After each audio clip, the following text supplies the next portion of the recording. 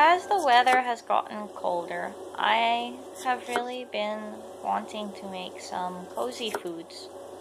So today I decided to make potato soup.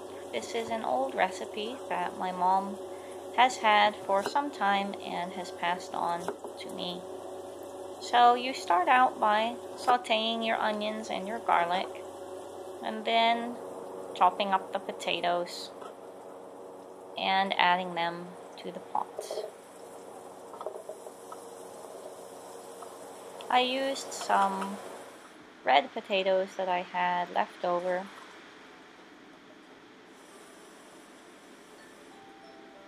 Then I added some water to make a broth and stirred it all together to let the potatoes cook. The next step is making the cashew milk. This is a vegan recipe, and you could use any kind of milk, I'm sure, but today, since I had the cashews, I decided to go ahead and make a cashew milk out of them. You just take equal parts cashews and water and blend it in the blender until it is smooth. Then you take that and pour it in with the cooked potatoes.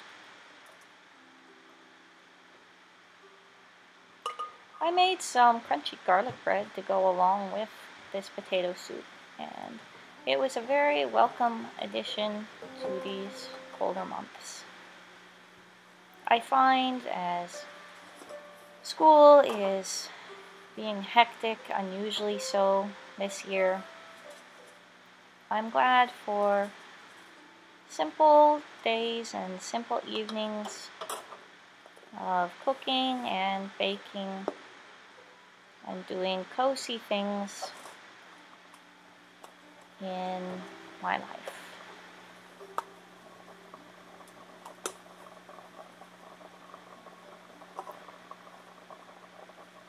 You add some spices to the mixture: garlic powder, onion powder, some chicken seasoning and parsley,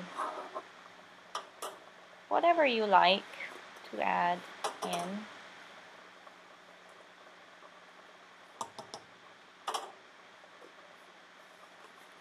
And then it's time to just let it simmer.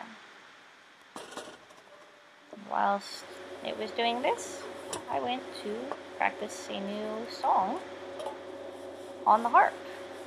It is a brand new song, so forgive my mistakes. It is definitely a work in progress.